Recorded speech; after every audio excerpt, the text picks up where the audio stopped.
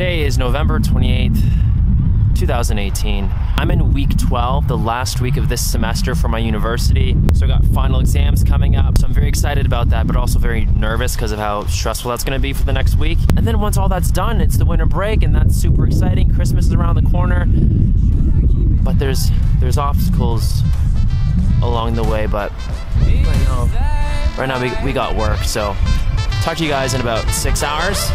Peace. Way up we go. Been up and down that road. Way up, oh no. We gon' burn the whole house down. I'm climbing up the ladder while you in need of a shot. That thing looks really cool at night.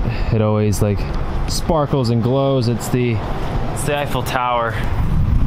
Alright, so I did just finish work. 7 o'clock at night, so it's pretty late. I had to close later today. In terms of my experience at work, it was very emotional, sad day. I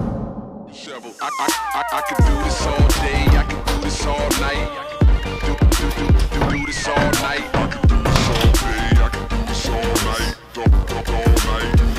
All night. I could do this all day. We got a pizza today from Pizza Nova. It was only $2 for a small pepperoni or cheese pizza. Super amazing deal that they have going on, and I think all the proceeds, or some of the proceeds, are going to charity. It was a sad day at work. It was not one of those days that you want to kind of go through. And what I mean by that is my hiring manager, the person that had hired me and trained me through being a bank teller and to me becoming an advisor at the bank, she left. She's leaving my branch. I was her first ever person she's ever hired as a manager. So there was that whole connection there, and her kind of taking me under her wing and, building me up to who I am today at the bank. Crying, in my office, and she was crying, throughout the branch, and everybody's sad that she's leaving. She's getting a promotion, by the way, so it's not like she's leaving for a bad reason. She got promoted to becoming an assistant branch manager. Her name is Jenny, by the way. 1 second. I left that in. This is the only picture I have of Jenny. Actually, was invited for a dinner because I was nominated for my hard work, I guess, at TD. Breakfast, not dinner. Also on this day was when I was fully promoted to my new role as an advisor. So really, overall, Jenny, you're gonna be missed if you're watching this. I think she does watch my videos sometimes. Welcome to another episode of Subscriber Q&A. Answer your questions submitted in the comment section down below. Oh, that feels good. Yes, anybody can become the 1%. Do you watch the YouTube channels Minority Mindset or Valuetainment? No, I've never heard of them. What is the name of this song? He's actually talking about this video. Everybody knows it better than the girl in the corner with the scarlet.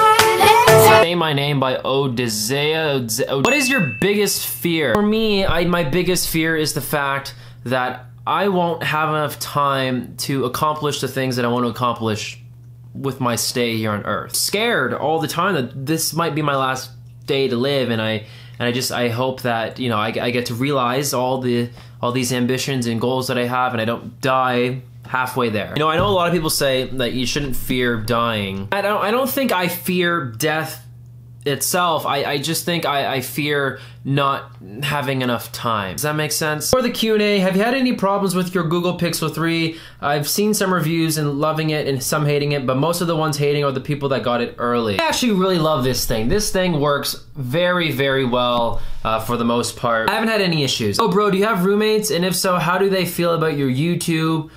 Example, you recording at home, etc. I have 3 roommates. You don't really see them in the vlog that much because I'm never home. I'm always busy either at work or... As for what they think about my videos, I don't think they really care or mind. I'm in the basement. Like, my room is in the basement, so nobody can hear whatever I'm doing. So what is your favorite genre for books/movies? Hashtag subscriber Q&A. So I'm in love with movies that make your brain go... So I'm talking movies like Inception by Christopher Nolan, Shutter Island, Interstellar was a great one. I just love movies where like you have to watch it again to fully grasp how amazing or how intricate or how complicated the story is. What? I am filming.